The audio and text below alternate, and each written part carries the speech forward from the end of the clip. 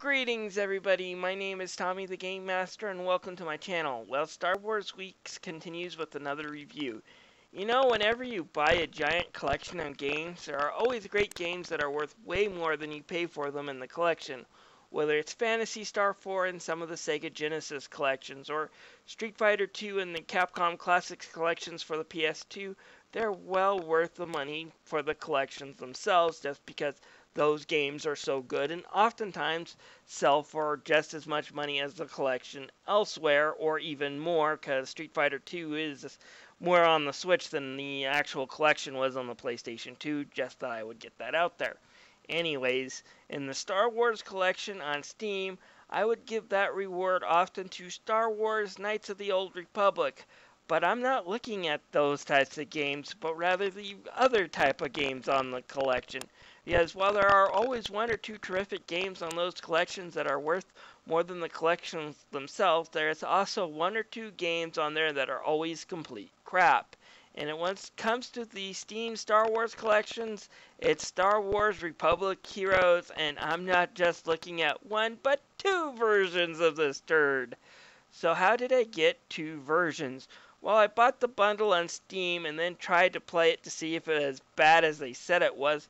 Turns out, for some reason, my PC wouldn't launch games for Windows Live that it uses to play the game. So I decided, what the hell, it's a cheap enough game, I'll pick it up for the PlayStation 3. Well, on the day that my PS3 version arrived, well, my computer up and crashed on me. Fortunately, it was the type of crash that only needed to reinstall Windows files, and I didn't lose any of my personal files, but I did have to re-download, well, virtually everything. Well, one of the things that now works is the old games for Windows Live platforming, meaning, yeah, my PC version works again just fine. So I had two games, so I sat down and played the PS3 version just to see if it's bad. No, boy, yeah. Star Wars Republic Heroes is a bad game, and it's a special kind of bad on the PS3. I'll be taking a look at both of these today, but I'll be probably centered more around the PS3 version because that's the version I played. Anyways, let's get cracking. Now, the story is the best part of the game, as it's basically just a filler arc from the series, and like most of the arcs, there are two stories going on that tie together towards the end. Basically, you have Anakin and Ahsoka battling to free Rylith from the Separatists, while Obi-Wan and Master Plo are trying to defend a Republic space station from being overrun by Separatist droids.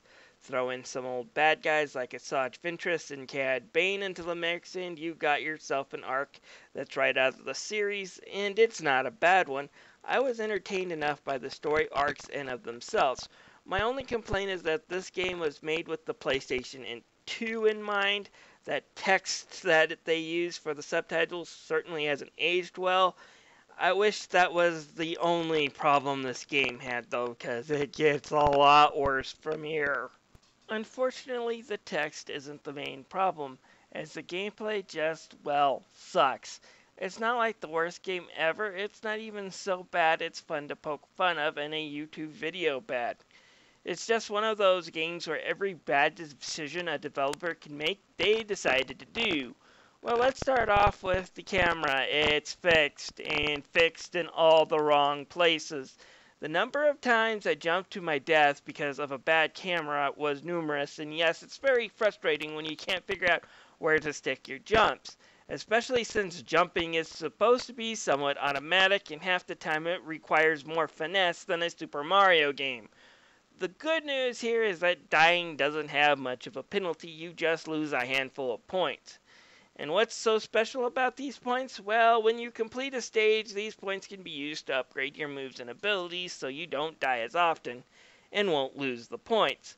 Which is kind of bad because it makes it pointless when you think about it. There's no need to upgrade if death only makes you lose a few of those upgrade points, as you are never sent back very far in most places. Seriously, why really worry about upgrading if the only thing you lose when you die is what you use to upgrade? In a proper action JRPG, you upgrade your character to keep from dying because you don't want to be sent back to the last save point at the beginning of whatever area you're in. Here it's not needed, even though the upgrades do work and make you more powerful. it makes little difference because you're going to be able to plow through enemies regardless of your abilities and stats. Oh, and the Jedi missions don't frustrate you. Wait until you get to the clone missions, which are all twin-stick shooter stages. Now, there's nothing wrong with the way the clones work. In fact, in general, I had more fun being the clones than I did being the Jedi. That is until you hit these. What are these? These are the unnecessary and crammed-in puzzle mini-games found in a lot of cheap and generic licensed games like this. They're not here to add anything much new to the game. They're just here to be annoying and take up more time than it needs to be. I really do hate these. And while there aren't as bad as, say, the PlayStation 2 Incredible Hulk annoying, they're just bad enough to trip me up for several minutes and leave me seriously frustrated. Another problem I have with the game, especially on the PS3, although it did happen to me on the PC, but nowhere near as much, nor as intrusive, is the game's ability to just freeze up for a moment, just to load something new. This is beyond annoying. You're moving around and the game just freezes to load something up. And it happens all the time on the PS3. It happens a little bit on the PC, but they're just usually momentarily. Frame jump is far more rare. Like I said, you just notice a blip on the PC. On the PlayStation 3, it actually stops the game so it can load new data. Not good. Anyways, if you can't tell, that frustrating death, but at the same time no challenge whatsoever because death is meaningless, kind of makes this game a bit of an odd snooze fest. It doesn't feel like there is any reward for completing anything, and it gets old after a while. That said, that's not to say the game is complete trash. A few of the side activities like flying ships through shooter stages and even jacking droids was a clever idea, and I don't care what Star Wars game it is, using lightsabers to destroy a bunch of battle droids will always be fun and satisfying. Oh, and one last thing, could you shut the freaking Muppet up? Him constantly coming on and acting like I'm a moron when it comes to the basic controls gets really annoying, and he pops up pretty much throughout most of the game, just stopping the action completely. Yoda gets annoying. Well, outside of the already annoying fixed camera, how are the graphics? They're not very good.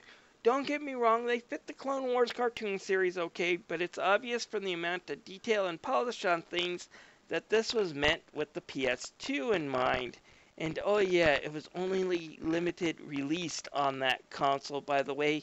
Way to go, LucasArts. It's no wonder why Disney dropped you after they purchased Lucas out completely. If you're wondering who wins in the graphics war between the PC and the PS3, the PC easily does rendering at a full 1080p and does it at 60 frames per second, which is way better than what I got from the PS3, obvious just by looking at it side by side.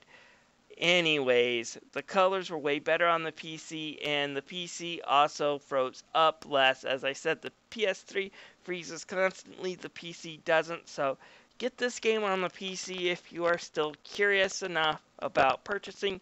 Just buyer beware when it comes to the Windows Live. The music is certainly passable and nothing bad here.